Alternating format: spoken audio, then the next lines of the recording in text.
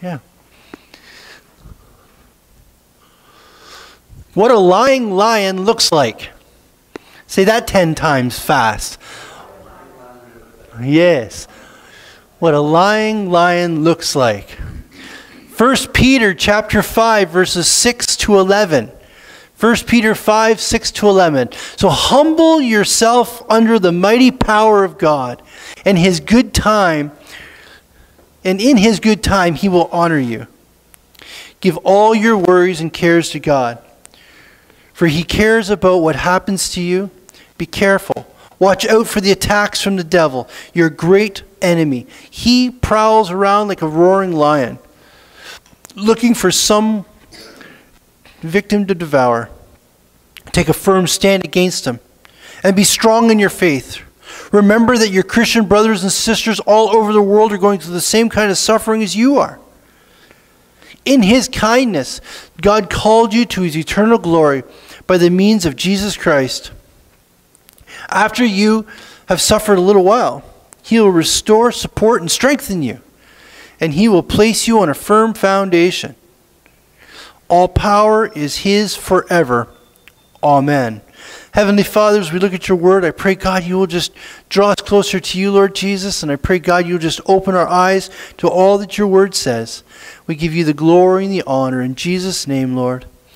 And I pray, God, for myself, as I got VBS so much on my mind, I pray, God, you just help me to be able to hear from you, Lord God, and speak your word. In Jesus' name, amen. This week has been so much VBS focus that it's easy to get distracted. So, lions, just like house cats, like to lie around. They like to sleep, they like to lounge, they like to slumber. And I was trying to figure out why. Why do cats sleep so much? Because we've got two of them and they're always asleep somewhere. And never with each other. They might sleep on Danny's bunk bed, one on the top bunk, one on the bottom bunk, or 5 or 6 feet away from each other, which I guess is how they visit.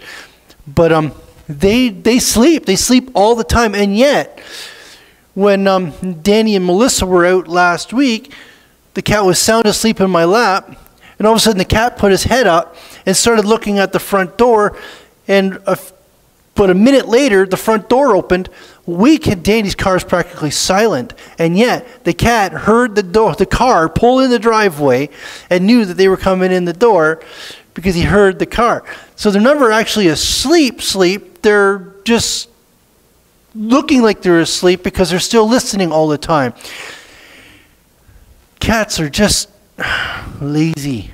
But apparently what it is because ones that live in the wild, they spend so much time hunting, they have to save their energy for when they do the hunt and then eat and then sleep some more.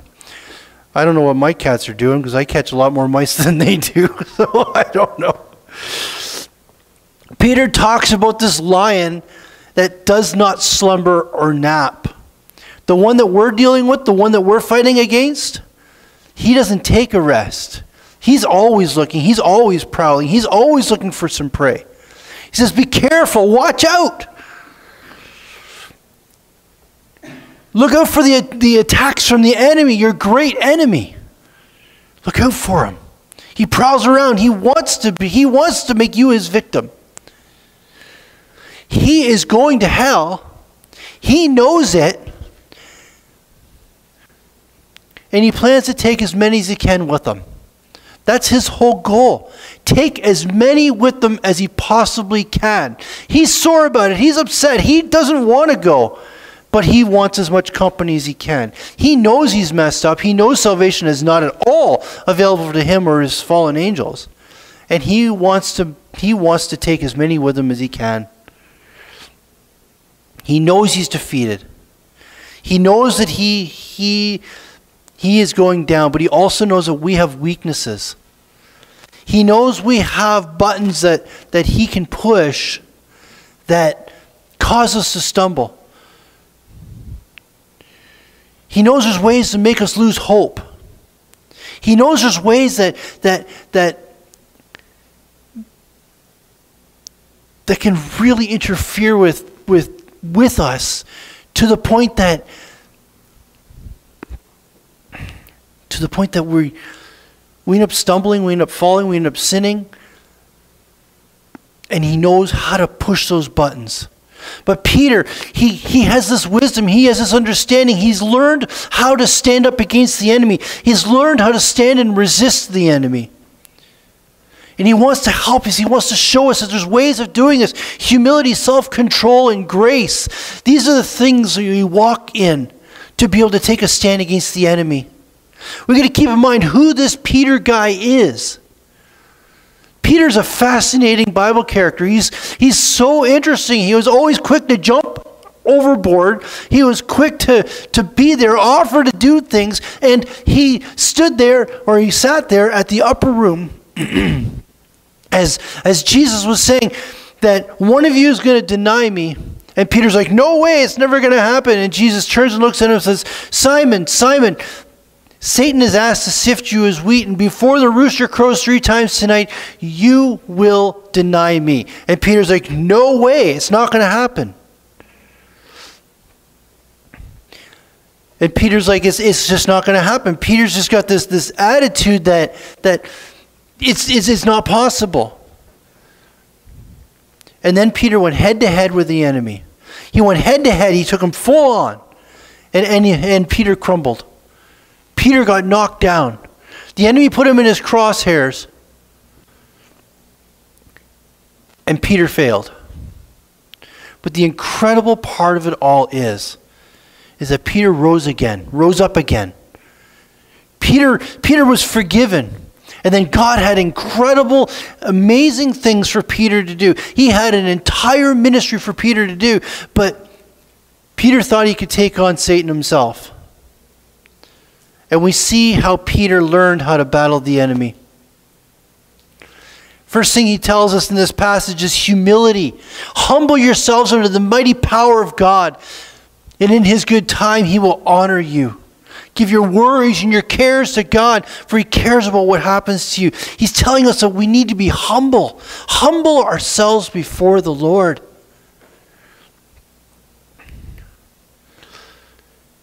Peter wasn't humble when he was sitting in the upper room. He wasn't humble when Jesus says, Satan's asked to sift you as wheat. And Peter's like, no, it's not going to happen. No, I'm fine. Peter figured he could do it on his own. He's like, come at me, Satan. Let's see what happens. Well, we saw what happens. He denied him 3 times and then the rooster crowed. Peter was not walking in humility the night that Jesus was betrayed. On the night that Jesus was arrested. The night that he was standing there in that courtyard and he was being accused of being one of Jesus' followers. And he figured himself he could do it on his own. I looked up the word humble in the dictionary, and it doesn't come across with a positive tone. It's associated as being a humble home is something that's small, meaning something lesser, something that's below average. Humble means to be submissive. Humble means to be marked as simple. When people think of humbleness and being walking in humility, they see it as a negative thing. But Jesus doesn't see it as a negative thing.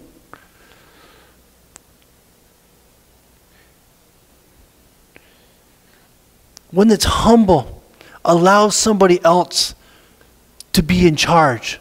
Somebody that's humble realizes that it's okay to let somebody else's abilities, let somebody else's strength to help you through. It's okay to let somebody else take the step in front rather than us always having to be the one that's in the front, always having to be the one that's at the foreground at all times. It doesn't mean that we think less of ourselves, it's that we think of ourselves less. If that makes sense. You don't think less of yourself, you think of yourself less. Which means other people are first. You let Jesus take the lead. You let Jesus fight the battle.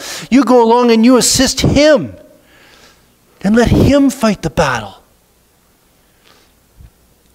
It seems so complicated. How do we humble ourselves? Do we need to give something out? Give something up? Do we need to let go of something?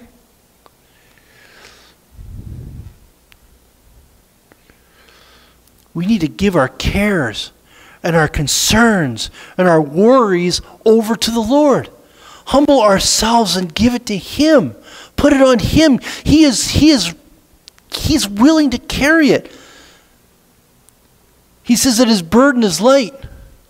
Let Him carry it. Let Him help us through it. How do we humble ourselves? We take all of our cares and worries and give them to Him. Peter took Satan on himself. Peter did it all by himself. He didn't have, well, Jesus was in the process of being arrested at the time. But he didn't look to the Father for help. He didn't look to Jesus for help. He did it all on his own. And it didn't go very well. Mary and Martha, you see an example of one that's humbled themselves and focusing on Jesus, and the other one that's so focusing on the details and the worries and the concerns. That's one of the problems with VBS, is we concentrate so much on the details. We focus so much on the streamers and the stickers that you start to forget about the whole point of the message that has to be ready. Martha started to resent Mary because Mary was wasting her time. Mary was being lazy. Mary was being just sitting on the floor when she should have been helping. And then Jesus tells Martha, Mary's the one that's got it figured out. Mary has humbled herself and put herself at the feet of Jesus, while Martha is so worried and focusing on the details and flying around like a bee in a beehive. The enemy had completely distracted Martha of the most important part of all of it, that she had Jesus of Nazareth in her living room. And she was so worried about whether or not the rice was cooked, rather than worrying about what Jesus was teaching.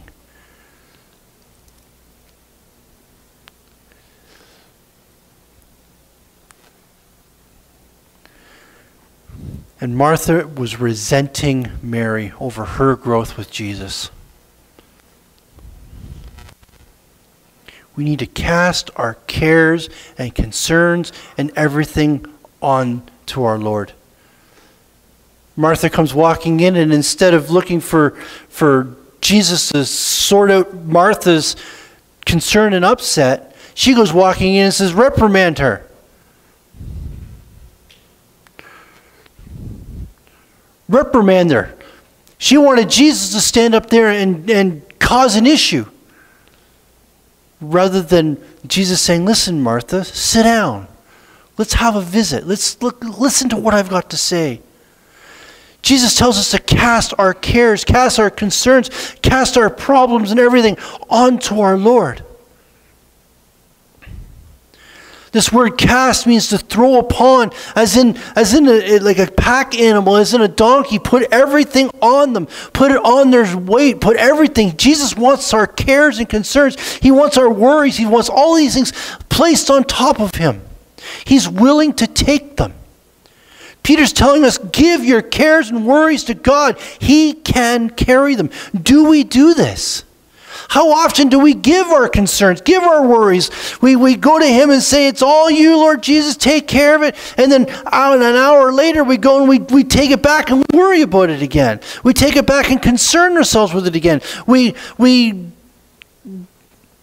make it all about ourselves, all on ourselves again, and we've taken it back. How often do we do this? We take them back. We just don't let the Lord take care of it. We worry about it after we've given it to Him.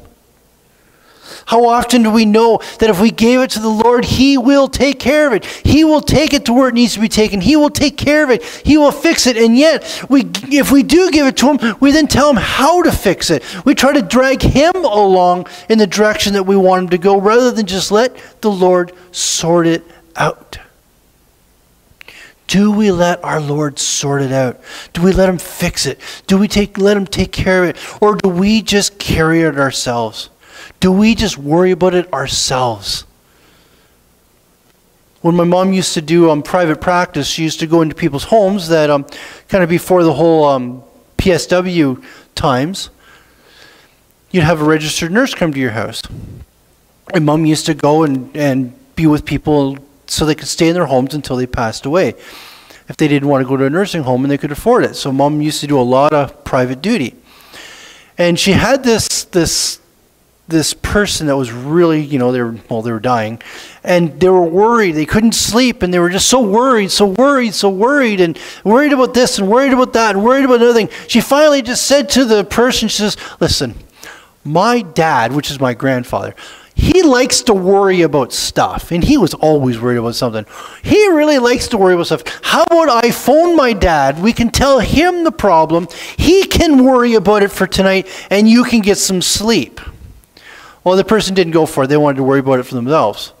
But my grandpa was always worried about stuff, and she tried to have the person pass it on to my grandpa to worry about, because he'd be worried about something anyway, so just let him do it.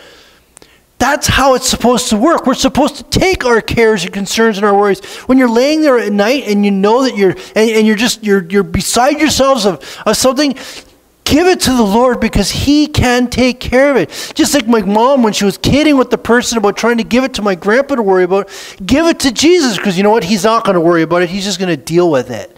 Hand it over to Jesus. Give it to him. Let him take care of it, because he will. He'll take care of it. Give it to him. We don't need to carry the burden ourselves. We don't have to break our backs. We can give it to Jesus. Humble ourselves. Give it to him. Let him carry it. The second thing was be in control or be careful. 1 Peter chapter 5, verses 8 and 9. Be careful. Watch out for the attacks from the devil, your great enemy. He's prowling around.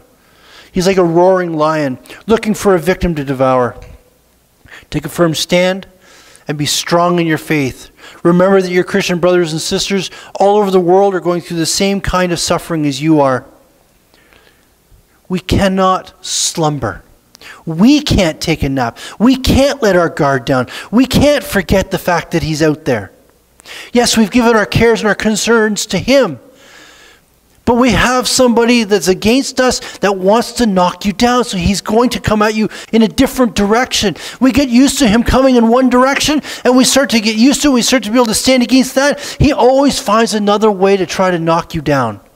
I was talking to Wolf before the service this morning, and he says that anytime the enemy comes at him, he knows that there must be something that he's doing good for God, because the enemy's trying to knock him down. The closer you get to God, the more you spend with God, the more you do for God, the more in tune you are with God, the more the more you're doing for God, the more the enemy tries to slow you down and knock you down. That's just the way it is. Because if you're not doing anything for God and you're not a concern or worried for the enemy, what would be his need in coming at you?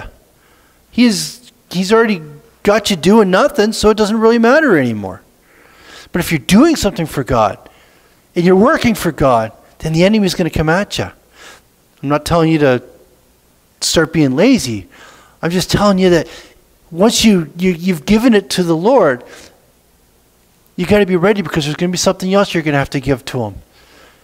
Because the enemy's going to come at you in another direction. He's going to try to knock you down. Don't get so comfortable, because he's hiding in the background. He's waiting. He's looking. He's trying to knock you down. Just be prepared. Be ready. Be careful. Be in control. You might think that the attacks are all over. You might think that the battle is finished. Then all of a sudden, bingo, he's on top of us again. Be ready, be watching, be prepared. Have a clear head, be watching. Lust.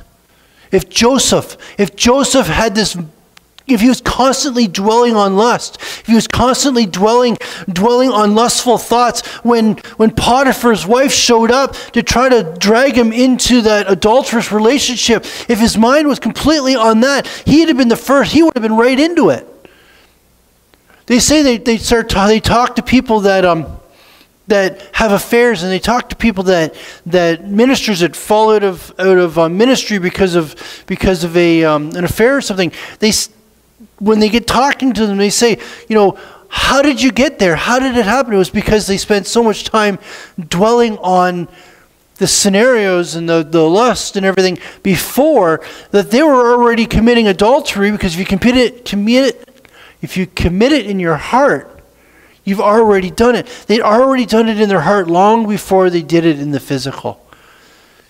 We gotta give those concerns over to the Lord and let Him deliver us of them and forgive us. Materialism. If we're constantly dwelling on, how do I build my empire? How do I save this money?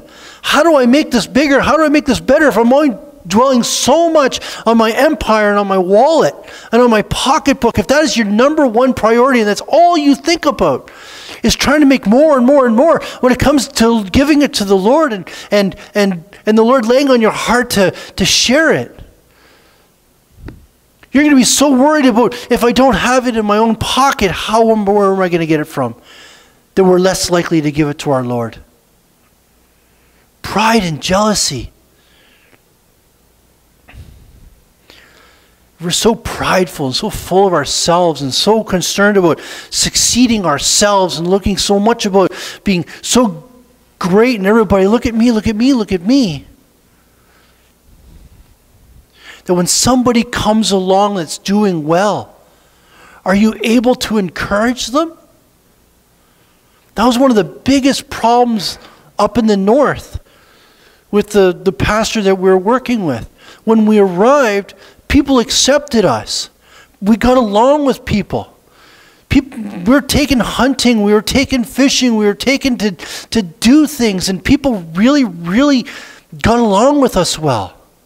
And then he got really upset because he didn't want us to be accepted like that. He wanted to be accepted, and I would help him become accepted more. He was looking for me to push him forward rather than me coming along beside him. And we had such a conflict because he got upset that people accepted us. And it's like, this is going to build the church. What's the problem here? And yeah, and it was a disaster. We need to be praying that we don't get so full of ourselves that we can't share the joy with somebody else that's doing well. That's one of the biggest problems with social media. I think that's quite interesting, Mike. Social media, on and on and on. People, pastors and preachers went on and on about social media being from the devil, is terrible and everything like that. Then we get a pandemic and suddenly we're using social media to do ministry. Social media can have a positive twist. You can use it for ministry, but the thing is nobody wants to shine their problems to the world. And some people shine all their problems to the world. It's quite interesting. But they spend so much time staging their pictures to make it look so perfect. This whole Zoom call thing. Some people are so worried about the background, so worried about how it's all going to look because they want their life to look like it's so perfect and so together and so everything. When in reality, we've all got certain struggles. We've all got the enemy attacking us. Are we so full of ourselves that we don't want to allow our flaws to be seen? Are we so full of ourselves that when somebody else is doing well, we can't say, "Good for you, Jim"? I'll be honest, his flower gardens look a lot better than ours. Especially since I had this great idea. Our petunias were getting out of hand, Jim. It was like your hair is just like going full tilt. Anybody notice that Jim's not got his hair cut in a while? Isn't he looking like a little bit like a hippie? You're going to be able to put that in a ponytail soon. Anyways, his gardens are beautiful. And I got this great idea when I cut the grass last week. I was looking at them, I got my whippersnapper, and I thought, I'm going to trim these a little bit. Don't do that with a whippersnapper. It doesn't work very well. Some of them died. The trauma to the poor plants. So maybe you should use scissors. I don't know. Needless to say, last night in the pouring rain, I was watering the garden because the rain was not hitting the garden, because I got to get these things back now. But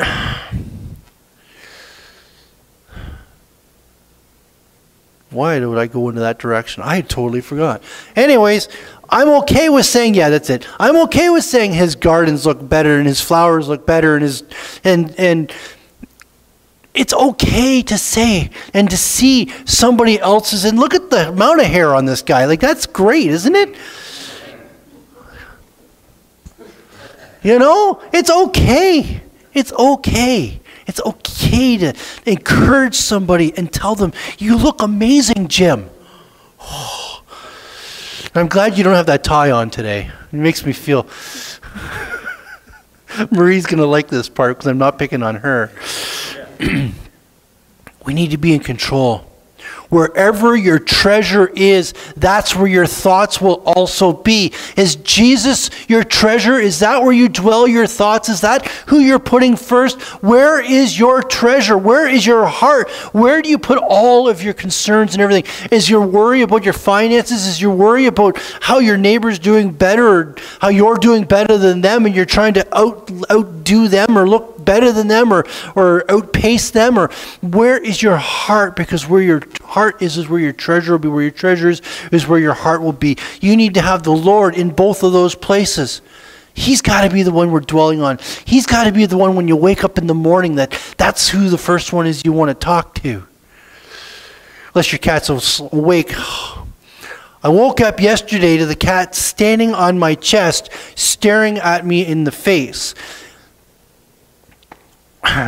So we don't know what the problem is, but the cat's head gets wet once in a while. And we don't know why, and we've Googled it, and we cannot find out why. But right on the top of his head gets wet, and we don't know what it is. We have no idea. It's not from his mouth. It's not from his ears. It's not from his eyes. Where's it coming from? We don't know. Well, he's standing there purring, looking at me in the face, and then he shook his head, and my face got wet. Okay, needless to say, that was the beginning of my morning. I was not dwelling on the Lord at that point when I was throwing the cat across the room.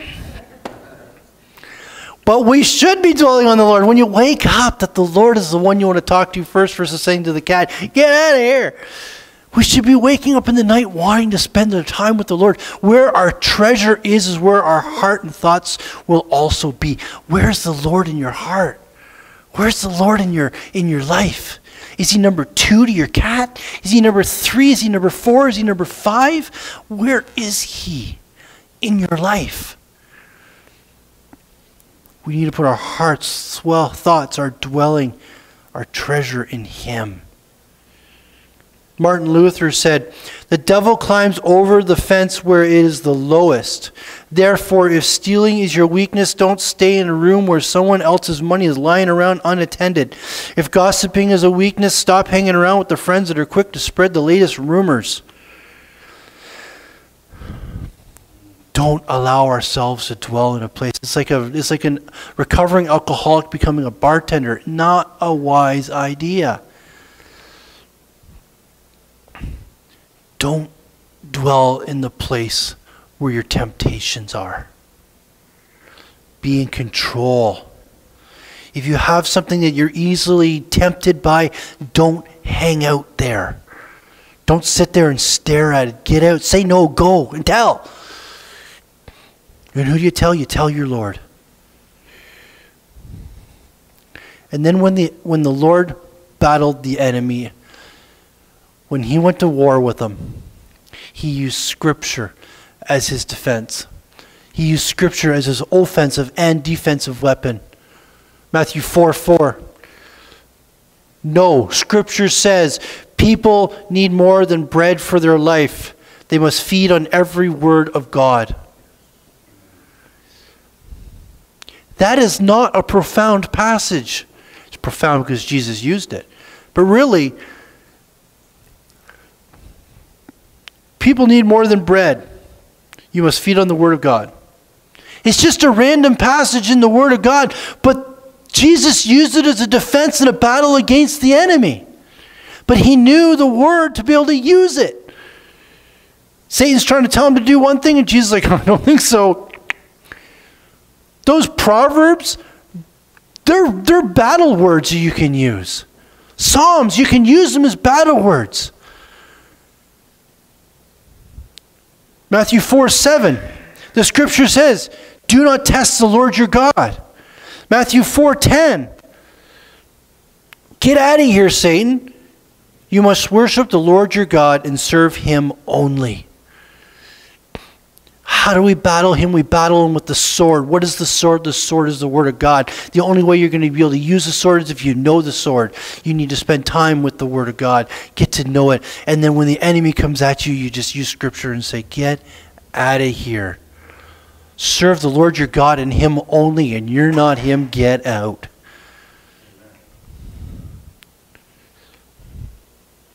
We've seen two things: humbling ourselves, being in control. And the next one is grace. God's grace. Humility is casting our cares on him. Self-control is preparing ourselves for the more temptations and attacks that are going to come.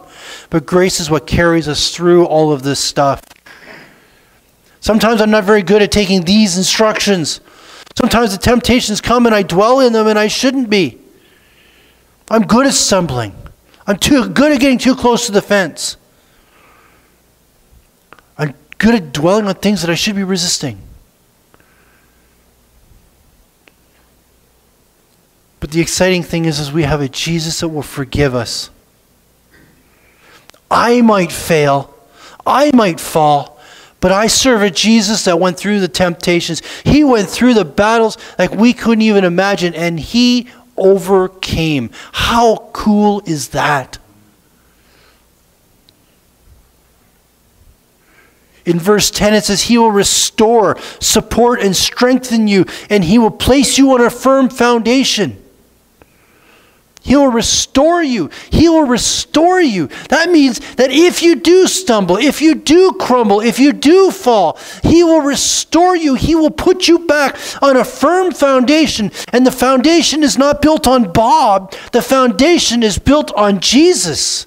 And he is the rock that will not roll. He is the rock that will not crumble. And he's the foundation that will stand strong. Our neighbor's house, a little bit of oil spilled into the basement. So if you drive by and see like a 25-foot hole by 50 feet by like 60 feet, it's because their furnace tank drained into their basement. And it's a huge hole. And we've been waking up to the morning to either the cat dripping on my face or the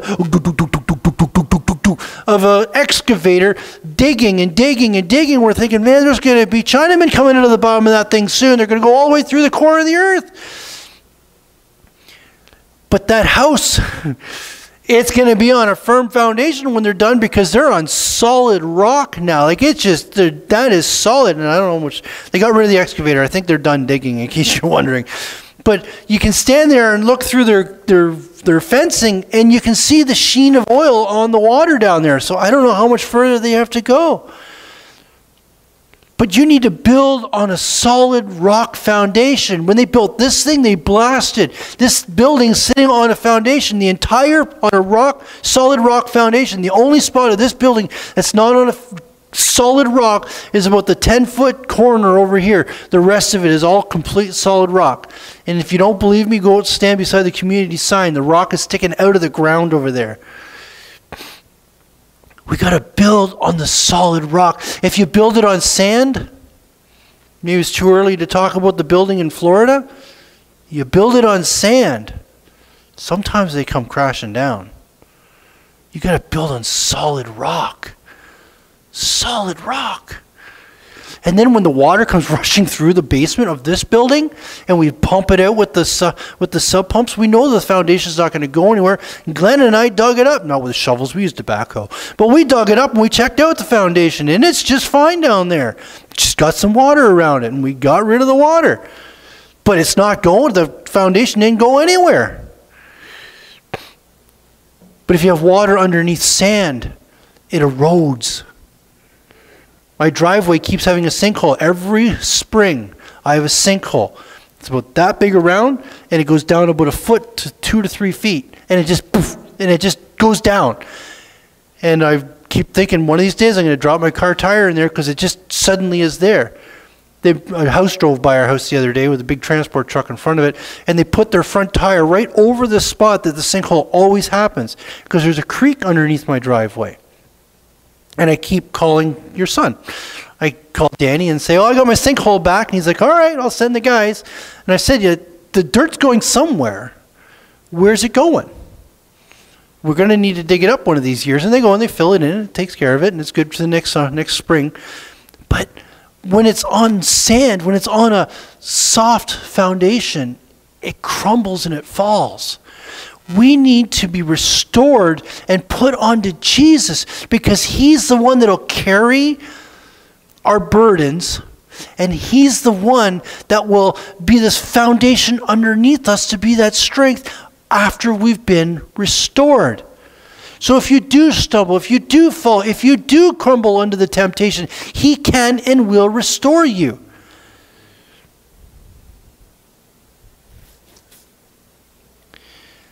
This guy Satan, he's got a lot in this game. He knows he's defeated. He knows he's got a problem on his hands. He knows that he's going down. The enemy, he knows what his future is. He knows Scripture as well as you do. He knows that the bottomless pit's ahead. He knows that the abyss is for him. He knows that it was built for him and his devil and his demons. He knows it's all for him, and he knows that he's going. He knows he's going to be bound. He knows he's going to be released. He knows he's going to be going back. He's going to be there for eternity, and he wants to take as many people with him as he can. Matthew 25:41, then the king will turn to those on his left and say, away from you, you cursed ones, into the eternal fire prepared for the devil and his demons. That's who it was built for. And he knows that's where he's going, and he wants to take you with him. So he's going to try to tempt you every chance he can. He's going to come from you different angles. It says when the enemy comes in like a flood, we need to raise the standard up against him. You ever been near a flood? This building, when it flooded last spring, it didn't flood from the outside in. It actually flooded from the water that's underneath this building up through the floor is where it came from. It came up out of the floor. Mind you, the sub pump failing and shooting it across the basement didn't help. But it came up out of the floor. When the enemy comes in like a flood, he can come from the sides, he can come from underneath, and he can come from the top. We don't know what angle or direction he's coming from. That's why we got to be ready and prepared, and don't let our guards down. And then give those cares to the Lord and let him deal with it, because he's the foundation and the one carrying that we need. John 16:33, I have told you this so that you may have peace in me. Here on earth you'll have many trials and sorrows, but take heart, because I have overcome this world. There's going to be trials. It's one of the promises. There's hundreds of them. One of the promises is trials and temptations will come. But it's okay. He has had the victory. Not going to have the victory. He has the victory. He's already fought the battle, and he's already won. And we can rely on him, and he will bring us through it.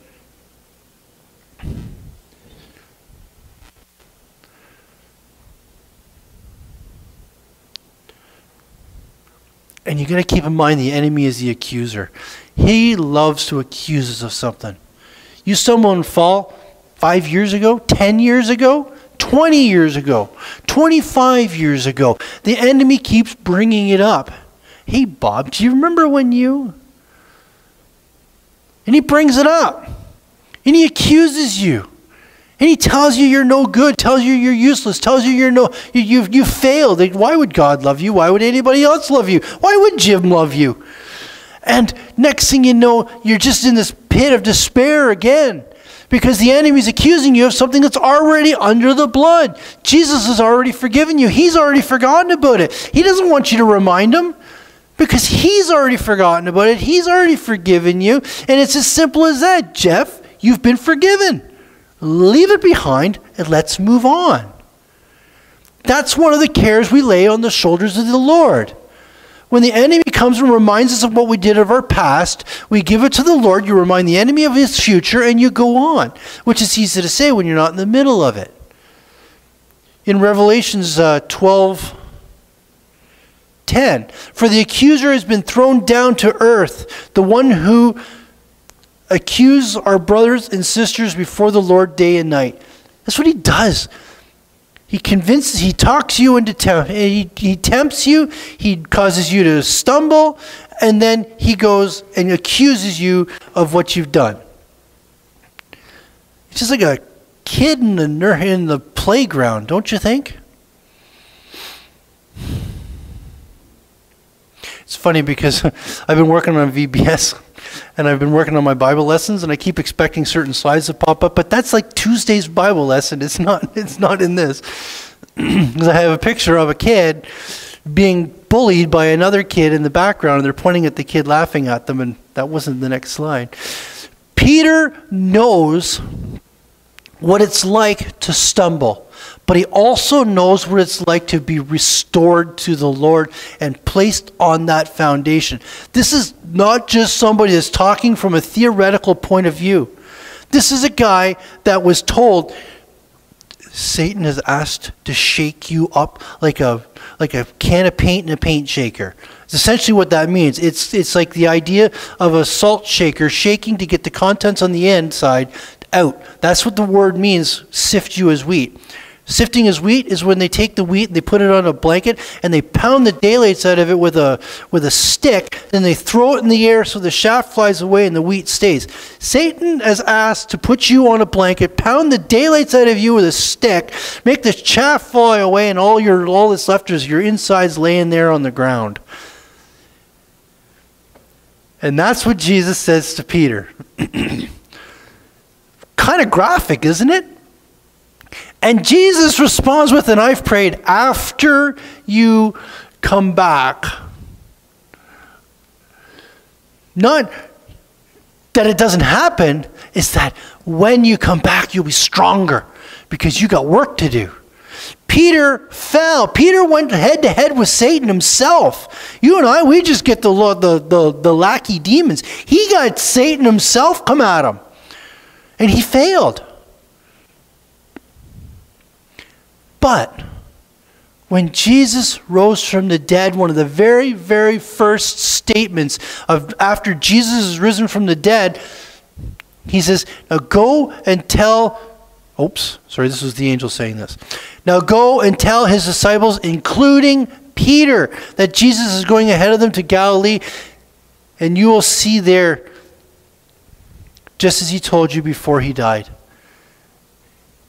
Make sure you tell Peter, because Peter's in a pit of despair right now because he's been crying all weekend because he's denied Jesus 3 times. And the Lord wants Peter to know, Peter, it's okay. Jesus is risen from the dead. And then Peter sees Jesus and everything's going well, and all of a sudden they're out fishing and Jesus shows up on the shore. Peter jumps out of the boat. He jumped out of boats as fast as he would jump into the boats. He jumps out of the boat, swims to shore, and Jesus has got lunch there or breakfast there for them. He's sitting there, and Jesus says to me, Simon, son of John, or Peter, says to him, do you love me more than these? And Jesus restores Peter, restores him, puts him back in his place, of being an apostle. Puts him back in his place of responsibility. Puts him back, restores him, forgives him, puts him on the firm foundation. Peter knew what it's like to accept and experience the forgiveness of the Lord. How do we resist the devil? Humble ourselves, cast our cares and concerns to the Lord. Let him worry about it. Don't let it consume you. Be in control of your thoughts. Don't dwell on the things that are your temptations. Don't sit there and stare at somebody's wallet that's sitting on the table.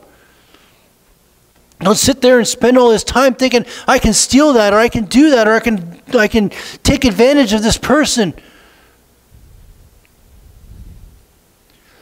Don't live where your weaknesses are. Give them over to the Lord. And trust in the grace of God for the strength to overcome and the faithfulness to forgive you when you fall. And regardless of the roar that the enemy might give out, remember he's no more powerful than some little kitten that has really no bite, no strength, and their claws aren't even sharp yet.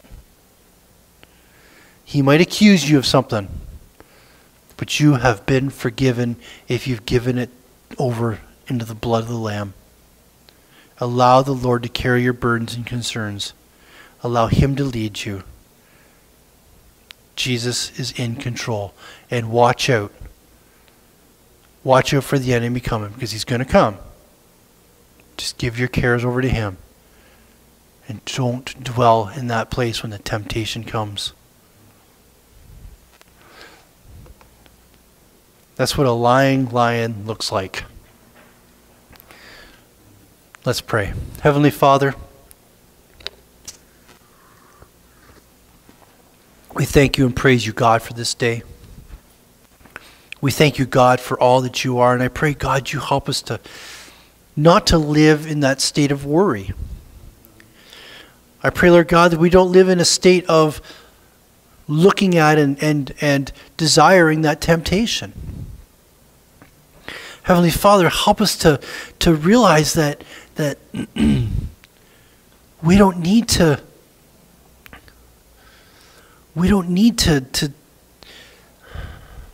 fight the enemy ourselves, but we can rely on our Lord because he is our strength. I thank you, Jesus, for how great and awesome and incredible you are, Lord Jesus. Oh, Heavenly Father, be high and lifted up.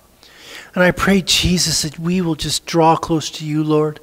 I pray, God, when the temptations come, help us to say no and go and tell. I pray, Lord Jesus, that when the temptations come, that we will not live in that temptation. We will not dwell in that temptation, but we will leave that temptation behind. We will get away from the fence, that we won't hang out near where it's happening. I pray, Lord Jesus, that you help us to cast our cares and concerns and worries and everything, cast them upon you, Lord, and let you hang on to them and keep them. Oh, Jesus. Oh, Jesus, I thank you, Lord. I thank you, God, for how great you are. Jesus, be high and lifted up. Jesus, be glorified. Oh, we thank you. We thank you for your glory, Lord God. And I pray, Jesus, that you just draw us closer to yourself. And I pray, Jesus, that when we do stumble, when we sin, when we fall short, I pray, Lord Jesus, that we remember that we don't need to live in a place of despair, but we can live in a place of victory and forgiveness. And I pray, Lord Jesus, that we will seek you for forgiveness and we will dwell on you, and that you will be where our heart and our treasure is, not in our earthly possessions, not in our jealousies and prides and lusts. But I pray, Lord Jesus, that we dwell in you and in your word. Oh, Jesus, be glorified, be high and lifted up. Thank you, Lord, in Jesus' holy and precious and glorious name. In Jesus' name, amen.